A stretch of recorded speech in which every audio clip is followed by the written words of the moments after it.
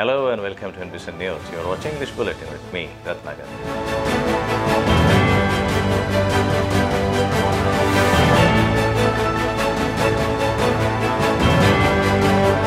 The news in detail. Mother of Chief Justice of India, Sharad Bobde, was duped of rupees 2.5 crore. Police said here on Wednesday. According to police sources, the cops have registered an FIR in this connection late Tuesday night and booked one Tapas Ghosh and placed him under arrest. As per detailed report, Bobde's family own a hereditary property near Akashwani Square in Nagpur. CGI's mother, Mukta Bobde, is the legal owner of the property that has been rented to Ghosh, who runs renowned seasoned lawn.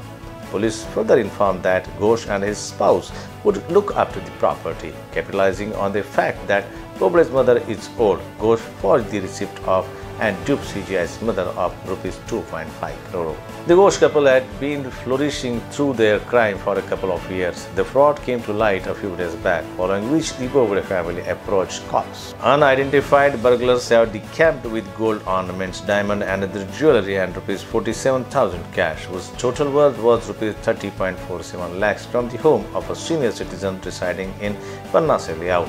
Complainant Simapuram Gunashankar Reddy, a trader involved in godown business in the city, had gone along with his family to Goa between Thursday and Tuesday.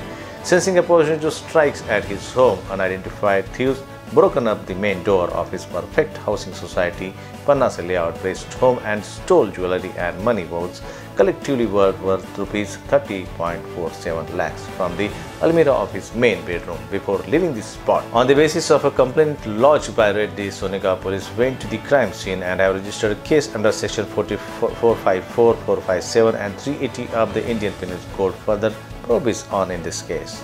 Aam Aadmi Party activist Aapko Rakhe Aagey, along with his colleagues, felicited advocate VIDHRBHA, who decisively won the MLC election a few days ago. Congratulating him on his victory, Rakhe and his fellow activists from the Aam Aadmi Party emphasized on VIDHRBHA the need to work on the mission of Shikshan Swasthya Rozgar. They also took his signature on a memorandum seeking the immediate abolition of discriminatory anti-farm bills which have been passed by the centre and sought his support in this concern. Youth employment and empowerment is an area in which people's representatives like VIDHRBHA need to work on, Rakhe opined.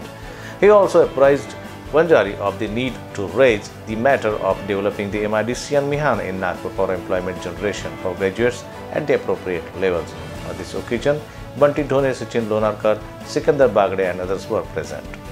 The corona positive cases and casualties continue to rise unabated in the second capital. In the last 24 hours, 9 deaths and 403 positive cases were reported in Nagpur district. With this, the total number of positive cases and casualties in the district was reached to 1,15,728 and 3,763 respectively.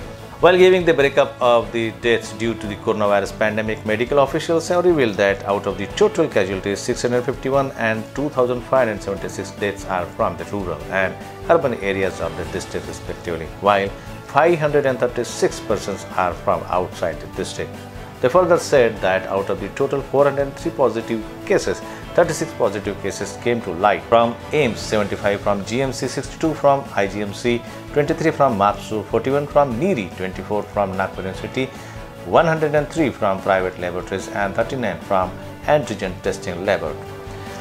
Considering the increasing number of corona positive cases and casualties, school under the jurisdiction of Nagpur Municipal Corporation will remain closed till January 3, 2021. In this regard, Municipal Commissioner Radhakrishnan B issued an order on Wednesday. Online education will continue as per the guideline issued by the government to ensure that students do not stop learning even if the school is closed. In particular, the pre-scheduled 10th and 12th supplementary examination of the Maharashtra State Board of Secondary and Higher Secondary Examination will continue as per the pre-scheduled schedule.